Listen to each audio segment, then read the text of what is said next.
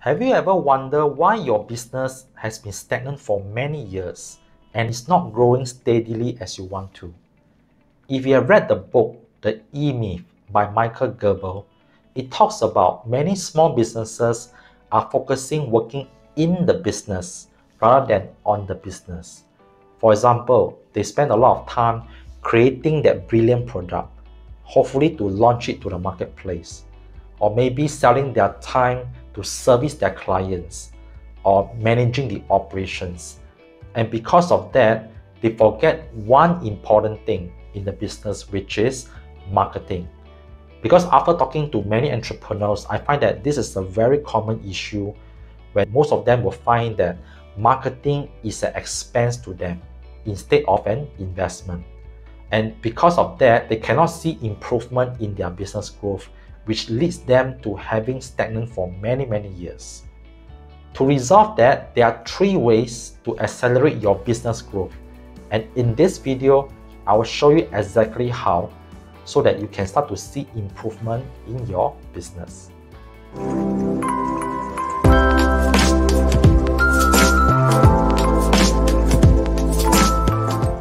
The first way you can do is to increase your number of clients for your business.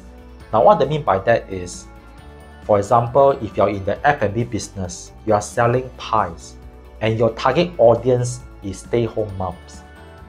You can leverage on social media to find out where is your target audience hanging out. It can be Facebook, it can be TikTok, it can be Instagram, doesn't matter. As long as you know where are they hanging out, you create content to attract them to your business. You can use referrals. Referrals can be your employees, your friends, ex-colleagues, colleagues, relatives, suppliers, vendors. All these are important referrals that can help you to increase your number of clients. The third can be affiliate. You can give them certain commissions if they refer some clients to you. And the fourth one is the partnerships. Partnership meaning that you can find certain companies who share the same audience as you, and you can partner with them so that you can gain more attention to attract the audience to your business. The second way is to increase the number of sales transactions per client. For example, let's say if you are entering a McDonald's restaurant and you order a burger, and during that payment, the cashier is asking you, "Sir, would you like some fries or drinks to come along to form a meal?" So that is the way to increase the sales transactions per client. And let's say in this scenario, you are selling pies to stay-home moms. And you know that stay-home moms are very busy taking care of their children, so convenience to them is very important. So you can offer some upsell to them on speed on delivery at their doorsteps, or maybe you can increase the bulk volume to sell it to the stay-home moms. And that is how you can increase the sales transactions per client and at the same time increase your revenue. Now, the third way is to increase the number of clients returning back to buy from you. And I call it retention. This is very important because once you are attracting this ideal client to your business, you need to think of ways to retain them, to offer more products to them so that they can keep on buying from you.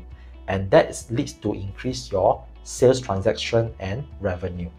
Now, for example, in this pie business, you can create the pies of the month to offer exclusive flavors to them so that they can find interesting, and maybe they can buy more offer from you to give it to their friends as a gift. Or maybe for those clients who have already stayed with you for many years, you can offer them a premium member club so that to offer exclusive events, workshops, or even selling recipes to them. So all these are the ways of how you can attract them and retain them as a valued client so that you can increase the lifetime value of a client. I hope this video gives you some insights of how to use these 3 ways to accelerate your business growth so that you won't see your business stagnant again. And let's say if you enjoyed this video, please do give me a like and comment below what type of new topics that you are interested with so that I can produce more of that kind of video just for you. And that's all for now, and I'll see you in my next video.